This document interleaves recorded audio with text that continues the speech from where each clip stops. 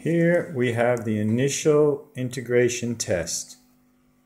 Power supply, switch array, master volume tone, inverter volume tone 1, 2, 3, and 4. All volumes on the inverter volume tones are set to 100% and all inverters are straight.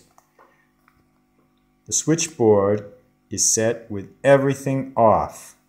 Master volume at 100%. No amplification. Now we connect A plus to out plus and A minus to out minus. And we have the neck pickup. Now we can add in the neck bridge pickup. You can hear the difference. Add in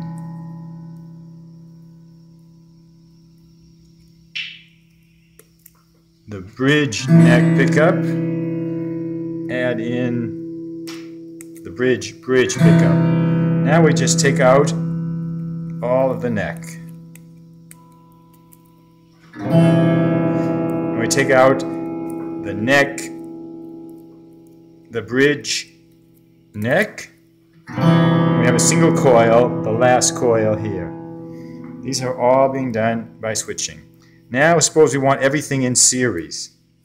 So we have A plus to out plus, A minus to B plus nowhere, B minus to C plus nowhere, C minus to D minus, and D plus to nowhere, and D minus to out plus.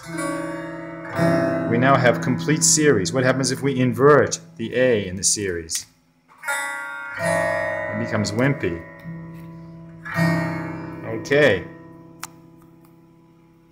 Now, suppose we want to add a tone. Let's go back to our simple configuration of the primary coil in the neck only. So we turn everything off. Be sure everything's off. We have one coil on the neck. We have this coil active only. Now let's turn on the tone and see if we can make it reduce its tone.